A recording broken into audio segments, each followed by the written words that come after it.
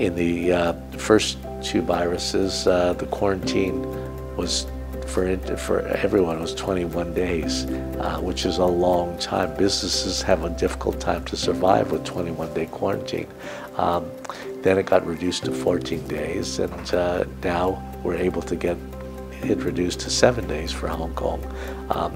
The thing was that when the virus was taking off everywhere in the world,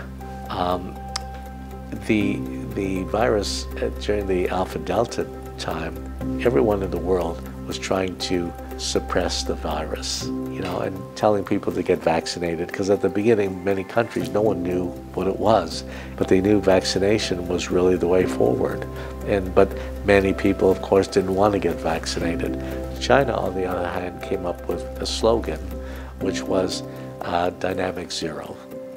Dynamic zero didn't mean to get down to zero. It means as soon as the virus comes out, you suppress it, same as everywhere else in the world was doing.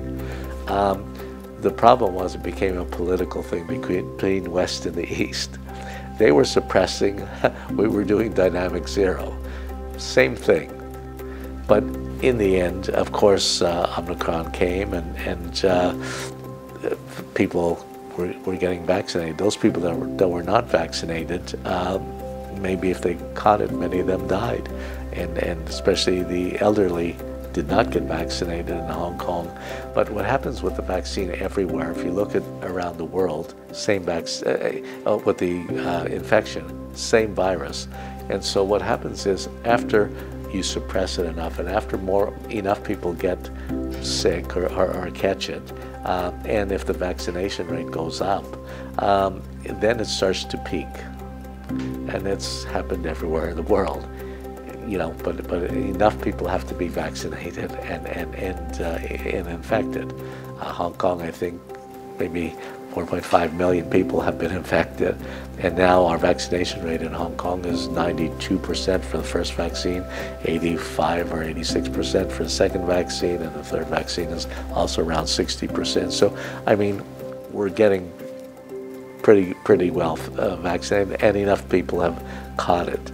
Unfortunately, because of the care homes, many of the elderly did not get vaccinated, and they caught it.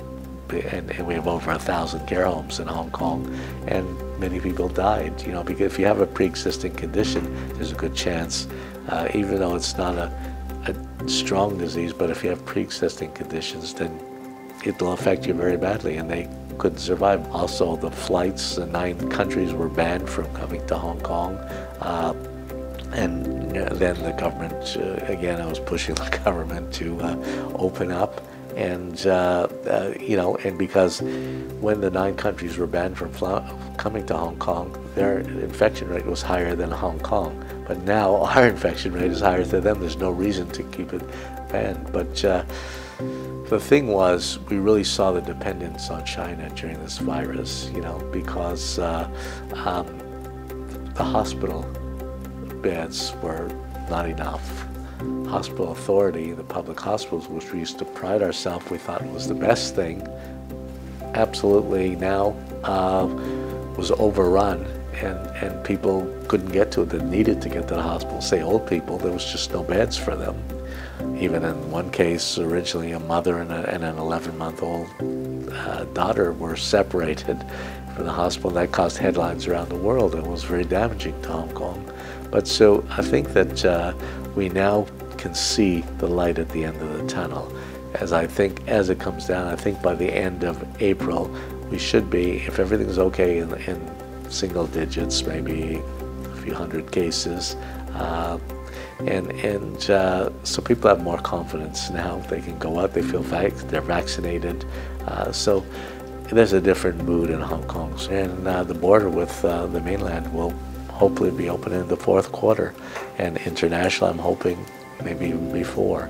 So people who have left Hong Kong, because many people were talking about leaving, and they did, and the media reported many people going to the UK or going to Canada or other countries, Australia. I've been through this before. I've said this. Many people leave, but then they go to the foreign country.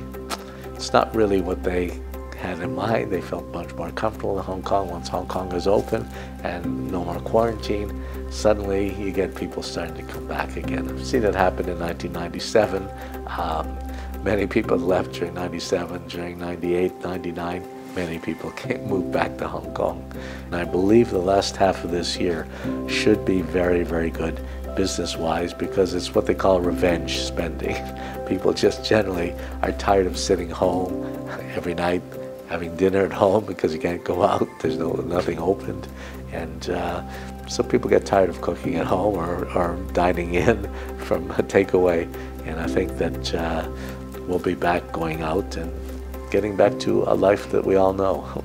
Well, I think that for the small and medium-sized enterprise, many have closed down because they can't survive, So there's a lot of empty space. If you walk around Hong Kong, you can see many shops with signs to let, And I think now, once the economy starts to come back again, you'll see many new businesses opening up, many new restaurants, clubs, bars, gyms, everything that's closed. Hong Kong will get back to normal.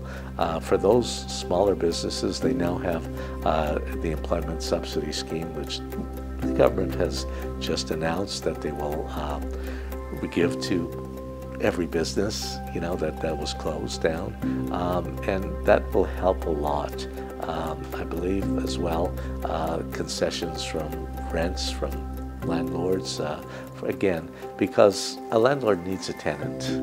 You have a space, they have to be alive, they've got to be able to do everything. And so I believe that going forward, once the virus is under control, which is getting there, business will be very good the last 6 months. And once the borders open again and tourists start coming back again, there'll be a lot of spending power with the 10,000 voucher that the government has given out, $10,000 Hong Kong dollar voucher. I think that's, again, very, very important. Again, people feel rich. They have money in their pocket.